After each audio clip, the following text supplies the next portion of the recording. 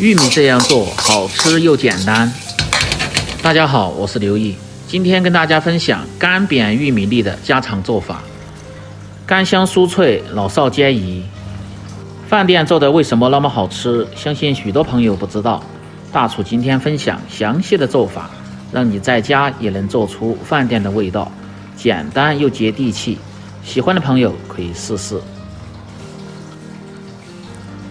首先准备新鲜的玉米粒半斤左右，我这是用新鲜的玉米掰下来的，没有的也可以用罐装玉米代替。玉米粒中放入1勺的即食粉，增加香味和颜色，然后再放入玉米淀粉稍微多一点，翻拌均匀，增加酥脆的口感。再放入食盐适量，可以防止下锅炸制的时候爆裂。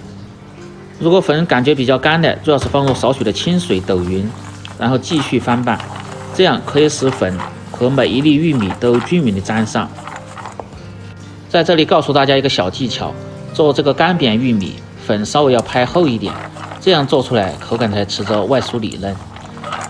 最好是像这样，边拍粉边放水，反复2次的操作，这样做出来效果最好，成这样的效果就可以了。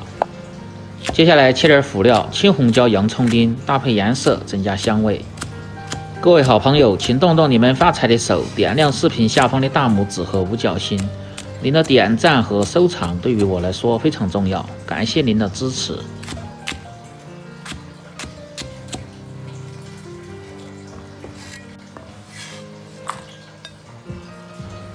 切好放入盆中，把洋葱粒尽量掰开。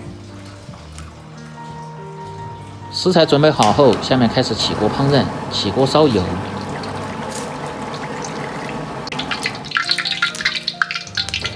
把油温稍微烧高一点，大概6成热，这样可以防止炸制的时候粘连。油温烧至6成热，倒入锅中。下锅后先静置5秒钟左右，再晃动锅底，用勺子推散，这样可以防止玉米粒脱腹，成型好看。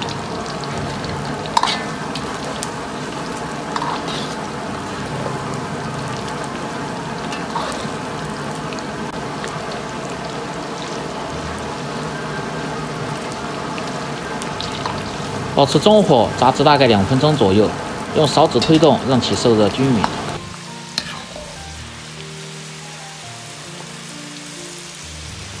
炸至玉米粒都漂浮在油面，颜色黄亮即可关火捞出。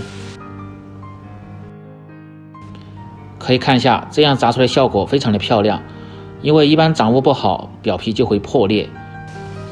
锅中留少许的油，下入青红椒、洋葱粒，煸炒出香味。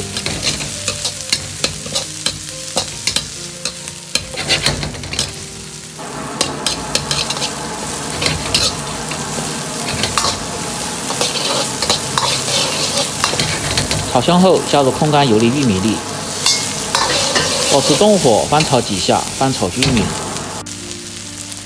调味就只需要放入椒盐就可以了，这个量根据你个人的口味放入，没有的网上或者是超市都有售。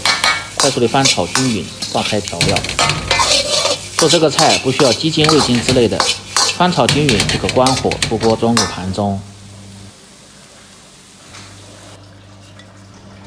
这样一道简单家常又香又脆的干煸玉米粒就做好了，尤其是女士和孩子最喜欢吃这道菜。更多家常菜请关注刘毅美食，感谢您的支持。喜欢的朋友记得帮忙点赞、评论、转发、收藏，我们明天再见。